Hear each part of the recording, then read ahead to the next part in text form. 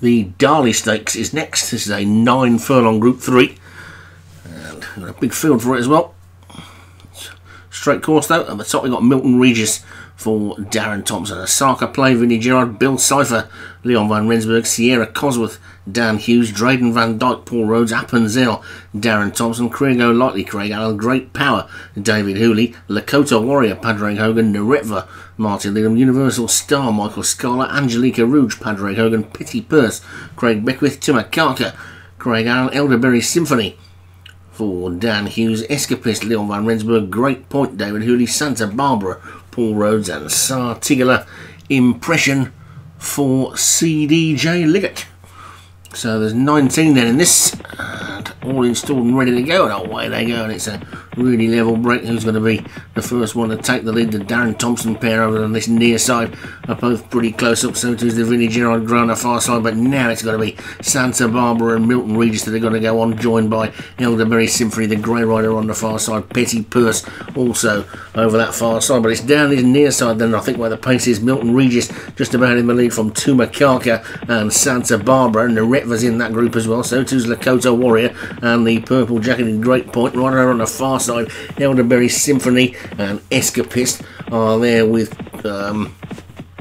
another grey Bill Cipher, but it's Milton Regis down this near side who's got the lead from the Craig Allen pair, Tumakaka and Craig O'Lightly. Then comes Bill Cipher, Escapist, right over on the far side, and down on this near side also is Great Point, and the Retva's also in that group as well, but it's Milton Regis who's clear at the moment. The Leon van Rensburg spread across the track. Bill Cipher closes to us, Escapist over on the far rail. The two greys chasing that are Elderberry Symphony and Sierra Cosworth, but they're passing the four then now, and it's still Milton Regis in the lead. Here comes Sierra Cosworth with a customary run. Then after that one, Bill Cipher, Escapist and the Retva trying to get into it as well. Elderberry Symphony is next then. Santa Barbara and Tumakata, the Lakota Warrior still going as well, but Milton Regis is still in the lead from Sierra Cosworth, who's challenging on the far side. Elderberry Symphony coming through as well, so too Santa Barbara and the Lakota Warrior, and the Retva still there, but it's Milton Regis past the two in the lead. Milton Regis from Elderberry Symphony right over on the far side. Bill Cipher, Lakota Warrior, Santa Barbara, Sierra Cosworth still plenty in with chances, but they've got to get to Milton Regis.